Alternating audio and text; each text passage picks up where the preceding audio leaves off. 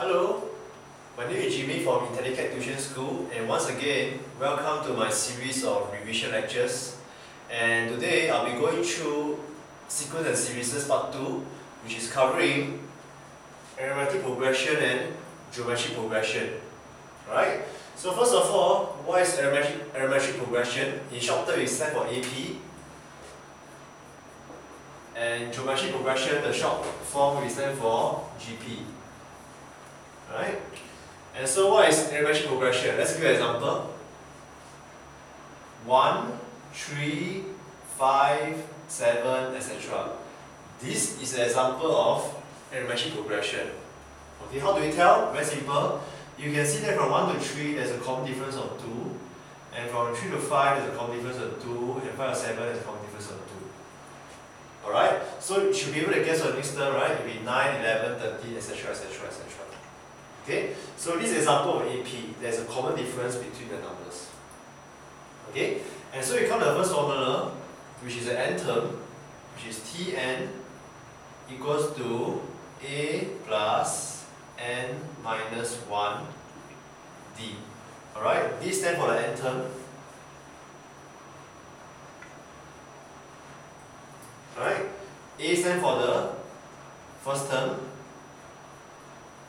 And D stands for the common difference. Okay, I repeat again. Tn stands for the n term, A stands for the first term, in this case is 1, and D stands for common difference, in this case the common difference is 2. Alright, and so let's find the n term for this AP. We just sub it inside. So Tn equals to, my A is 1, okay, plus n minus 1, and my d is 2. Alright? And so I'll get 1 plus 2n minus 2, expand this one out. If you simplify further, so you will get 2n minus 1. This is the n term. Okay? So what do we mean by n term? N term is a general form for every term in the AP. Alright? It's the general form for every term in the AP. Say for example, I want to find the second term, so I sub n equals to 2. So 2 times 2 give you 4, 4 minus 1 will give you 3. Can you see this is the second term, this is the first term, this is the second term, this is the third term, and this is the fourth term. Alright, so if I want to find the second term, I repeat again, second term I sub in n equals to 2, 2 times 2 give you 4, minus 1 equals to 3. If I want to find the fourth term, I sub n equals to 4, so 2 times 4 give you 8, 8 minus 1 give you 7. So 7 is the fourth term. So what happens if I want to find the 100th term? Very simple, you just sub n equals to 100, so you will get 2 times 100, 200 minus 1 is 199. That means when n equals to 100, alright, I will get 199.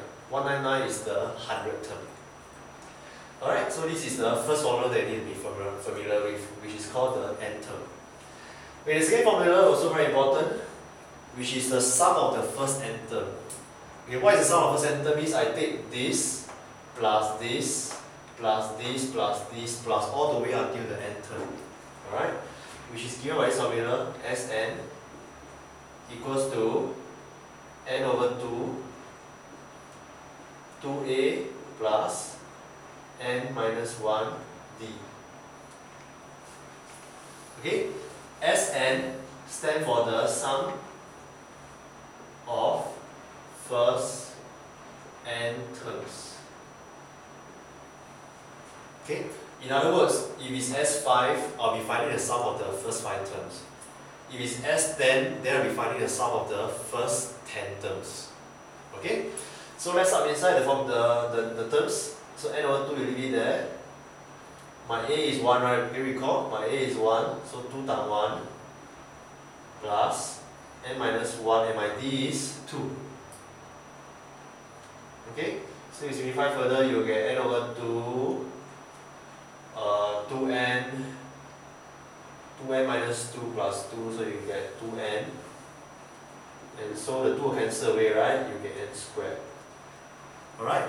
So my sum of first n term is actually n squared. Okay, let's double check. What is my S1?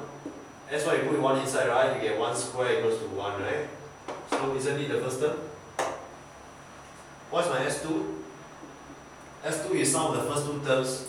So I put in 2 inside, I will get 2 square, which is equals to 4.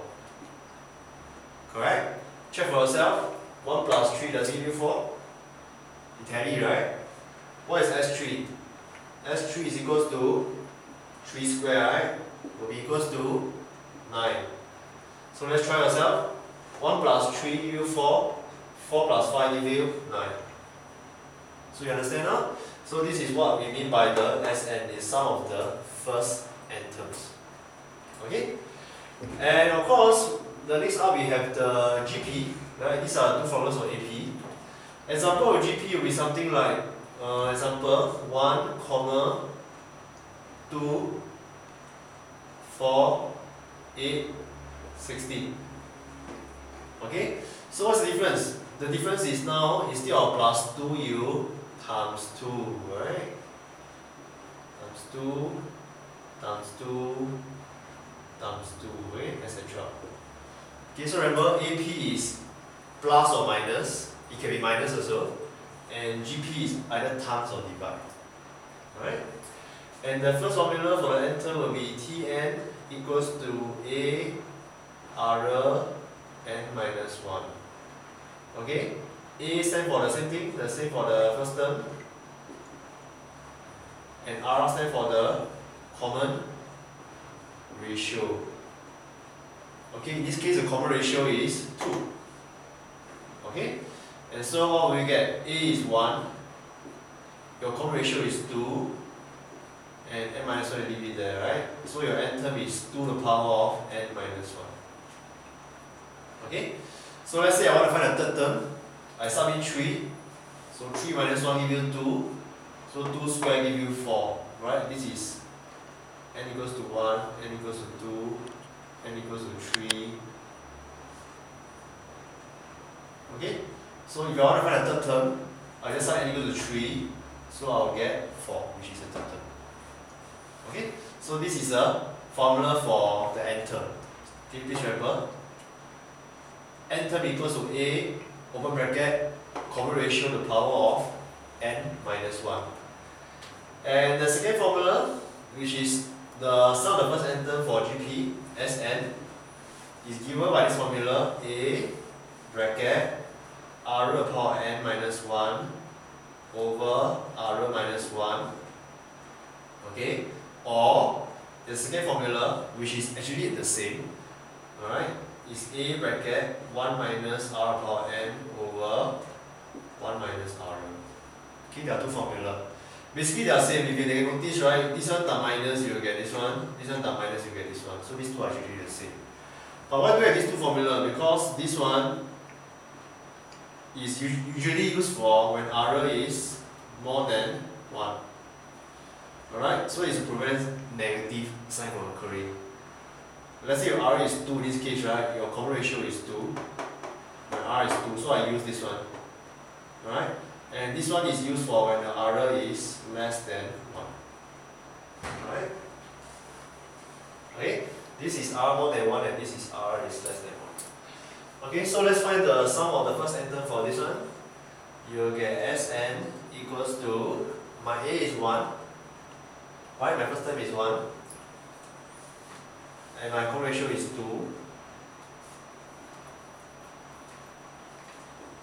Okay? And so what do I get? I'll get 2 to the power of n minus 1. Alright? So once again, let's check. What's my S2? S2 is sum of the first two terms, right? S2 will be 2 to the power of 2 minus 1. So 4 minus 1 give you 3. Right? So 1 plus 2 does it give you 3? It tallies, right? Okay? So this is the sum of the first n terms. Alright? So in conclusion, AP, this is the sum of the n term. This is the sum of the first n term. And for GP, this is the sum of the, this is the n term, and this is the sum of the first n term. Alright? There are actually some common formula that both of them share. which is for both AP and GP. Alright, which is this one. Term n is equals to Sn minus Sn minus 1. Right, this is quite an important formula that may be used in some of the questions in the practice exercises. Alright, the term n is equals to sum of the first n term minus the sum of the first n minus 1 term. Okay, let me illustrate to you.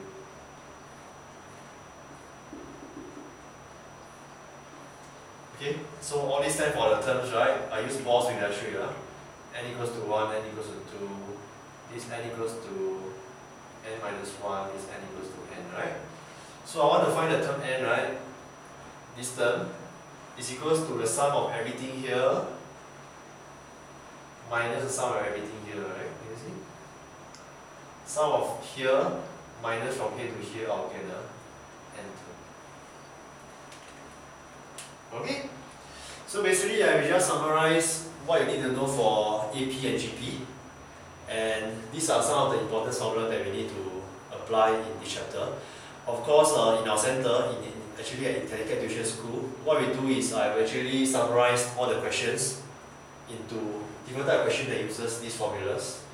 And we actually help our students to master the questions by practicing these formulas again and again. So once again, my name is Jimmy. I'm currently a math tutor for GC H1 and H2 Math in the center. And if you have any question, do drop by our website below. You can see our description. And I hope to see you in my class one day. Thank you.